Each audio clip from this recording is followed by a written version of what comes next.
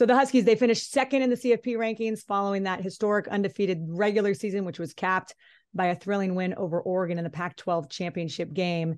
We know that Washington faced Texas and Steve Sarkisian just 12 months ago. So tell me, big picture, what are you most looking forward to in this matchup, Yogs? Well, I'm looking forward to getting there with you and kind of feeling the vibe around this. I mean, the storylines are incredible. You referenced Steve Sarkisian, his history at Washington. The game they had a year ago was an incredible finish. But how about the offenses in this game? I mean, I think they're two of the most explosive and creative offenses in all of college football. Let's start with Michael Penix Jr., Roma Dunze, Dylan Johnson, Ryan Grubb, of course, the play caller, and one of the best offensive lines in America. I just love how they use all the space on that field. They're going to go up against Pete Kwiatkowski, former UW defensive coordinator, now Texas defensive coordinator. So storylines there. And then on the flip side, how about this Texas offense?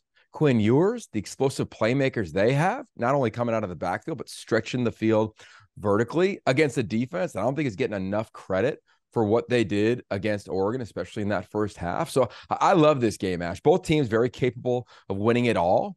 I think Washington was slighted by the CFP committee. I think they should have been a number one seed. So you add a little fuel to their fire. We saw what happened when you did that against the Oregon Ducks in the point spread. Yeah. So a lot of storylines for this one. Yeah, and we should mention Washington's 20-game win streak is now the longest active in all of FBS after Georgia's loss to Alabama in the SEC title game. And what has impressed, I think, both of us the most about Washington, you mentioned all the talent, Yogi, but they have just figured out they have been down, but they have never been out of any game. They have figured out a way to win all these close games, which I think when you get down to this point in the season, that can only bode well for being able to pull it out when everything is on the line. Yeah, you look at the experience, the offensive line, no transfers.